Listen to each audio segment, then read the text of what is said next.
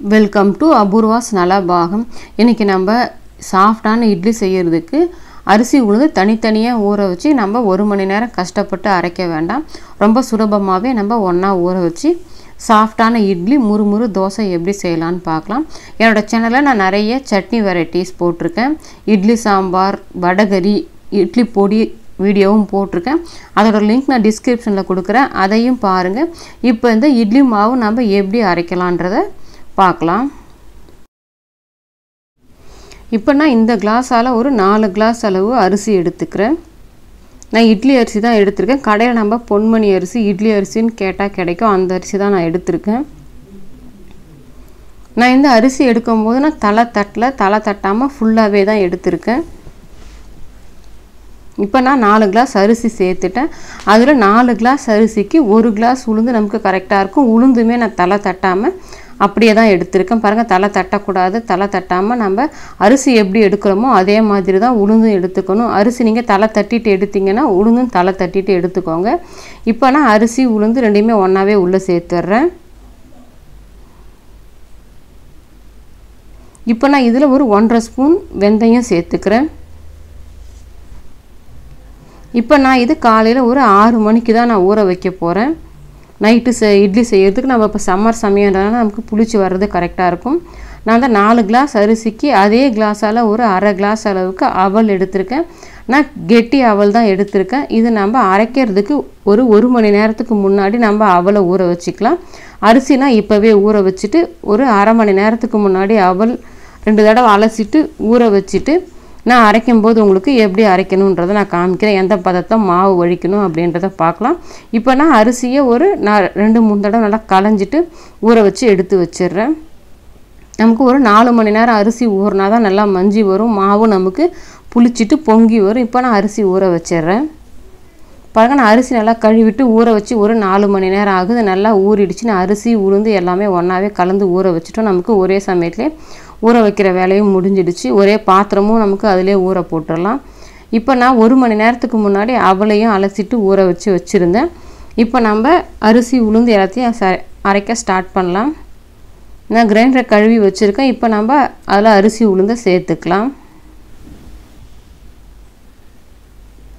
பாருங்க, நான் பூரா அரிசி உளுந்தை சேர்த்துட்டேன். இப்போ நம்ம ஊற வச்சுருந்த அவளையுமே அதுலேயே சேர்த்துடலாம். நமக்கு இது நம்ம ஒன்றா போட்டுக்கிறதால ஒரே சமயத்தில் நமக்கு மஞ்சு வந்துடும். ஒரு அரை மணி நேரம் இல்லை 25 நிமிஷத்தில் நமக்கு வேலை முடிஞ்சிடும். நம்ம கொஞ்சம் நேரத்துக்கு ஒரு மாதிரி இந்த ஓரங்களை மட்டும் தள்ளி விட்டுடலாம். இப்போ நான் அரிசி போட்டுருந்து ஒரு 15 நிமிஷம் ஆகிடுச்சு. ஒரு பாதி அளவுக்கு மாவு மஞ்சு வந்துருச்சு. இப்போ நான் இதில் இந்த இட்லி மாவுக்கு தேவையான அளவுக்கு உப்பு சேர்த்துக்கிறேன்.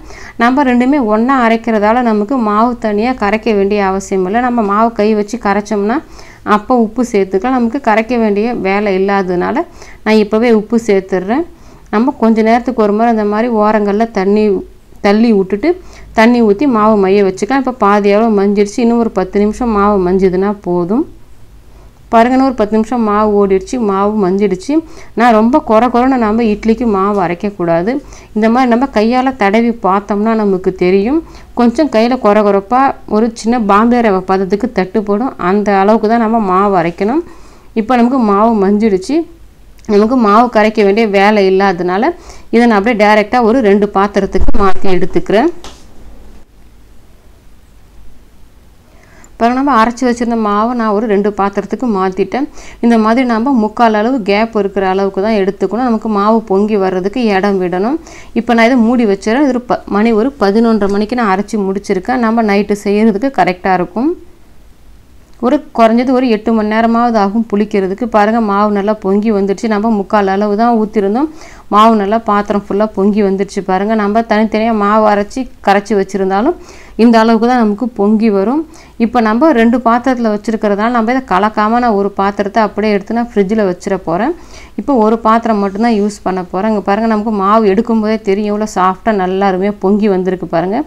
இப்போ நம்ம இட்லி ஊற்றுறதுக்கு நல்லா கலந்துக்கலாம். சில பேர் மேலாக ஊற்றுவாங்க. அந்த மாதிரி ஊற்றினோம்னா மேலே வர்ற இட்லி சப்பையாக வந்துடும், உளுந்து மாவு ஜாஸ்தி ஆகிடும். அடியில் ஊற்றினோம்னா கல் மாதிரி இருக்கும். அந்த மாதிரி இல்லாமல் இந்த மாதிரி நல்லா மிக்ஸ் பண்ணி விட்டோம்னா தான் நமக்கு அரிசி மாவு உளுந்து மாவு எல்லாம் நல்லா மிக்ஸ் ஆகிட்டு வரும். இப்போ நான் இந்த மாதிரி இட்லி தட்டில் கொஞ்சமாக எண்ணெய் தடவிக்கிறேன். எண்ணெய் தடவிட்டு நம்ம இதில் இட்லி ஊற்றிக்கலாம்.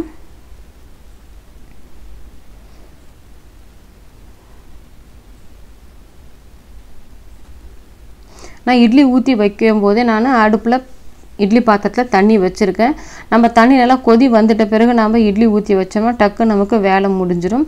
இப்போ தட்டில் இட்லி ஊற்றியாச்சு, பாத்திரத்தில் தண்ணியும் கொதி வந்துருச்சு. இப்போ நம்ம இட்லி தட்டை அதை வச்சிடலாம்.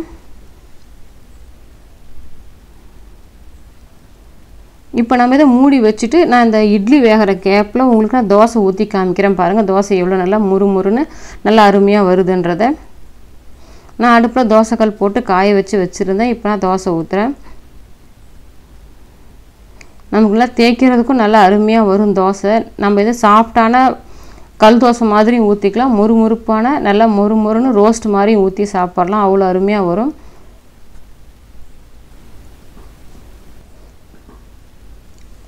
இப்போ நான் தோசை ஊற்றிட்டு அது நமக்கு வந்து மெலிசாக ரோஸ்ட் மாதிரி ஊற்றுறதுனால திருப்பி போடணுன்ற அவசியமெல்லாம் அப்படியே எடுத்துடலாம். பாருங்கள் எவ்வளோ நல்லா தோசை செவந்து வந்திருக்கு, அதே சமயத்தில் எவ்வளோ நல்லா முறுமுறுன்னு இருக்குது பாருங்கள் தோசை. நம்ம இட்லி மாவு ஒன்றா அரைச்சி இந்த மாதிரி ரொம்ப அருமையாக செஞ்சிடலாம். இப்போ நம்ம தோசை ஊற்றுற கேப்பில் இட்லியும் வெந்துடுச்சு. இப்போ நான் இட்லி எடுத்து காமிக்கிறேன் பாருங்கள். நம்ம கையால் இந்த மாதிரி நினச்சிட்டு தொட்டு பார்த்தோம்னா நமக்கு தெரியும் இட்லி வெந்தது. இப்போ நம்ம தட்டுக்கு எடுத்துக்கலாம். நம்ம இந்த மாதிரி எண்ணெய் தடவி ஊற்றுற தட்டிலலாம் நம்ம உடனே எடுக்க முடியாது. ஒரு 2 செகண்ட் வச்சுட்டு அப்புறம் நம்ம எடுத்தோம்னா தான் இட்லி இந்த மாதிரி ஷேப்பாக அழகாக வரும் எடுக்கிறதுக்கு. நம்ம அவசரப்பட்டு உடனே எடுத்தோம்னா இட்லி நல்லா வராது, பிச்சுட்டு வர்ற மாதிரி தான் வரும். கொஞ்சம் டைம் கொடுத்துட்டு எடுத்தோம்னாக்கா நல்லா அருமையாக எடுக்கிறதுக்கு வரும். நீங்களும் உங்கள் வீட்டில் இந்த மாதிரி ரொம்ப கஷ்டப்பட்டு தனித்தனியாக ஊற வச்சு அரைக்காமல் ஒரே சமயத்தில் இட்லி மாவு அரைச்சி ரொம்ப ஈஸியாக வேலையை முடிங்க. இந்த வீடியோ பிடிச்சிருந்ததுன்னா லைக் பண்ணுங்கள், ஷேர் பண்ணுங்கள். நீங்களும் ட்ரை பண்ணி பார்த்துட்டு எப்படி வந்ததுன்றதை கமெண்ட் செக்ஷனில் சொல்லுங்கள். அபூர்வ நலபாகத்துக்கு சப்ஸ்கிரைப் பண்ணுங்கள், கூடவே பெல் பட்டனையும் கிளிக் பண்ணுங்கள். அப்போ தான் என்னோடய அப்லோட்ஸ் எல்லாம் உங்களுக்கு உடனடியாக கிடைக்கும்.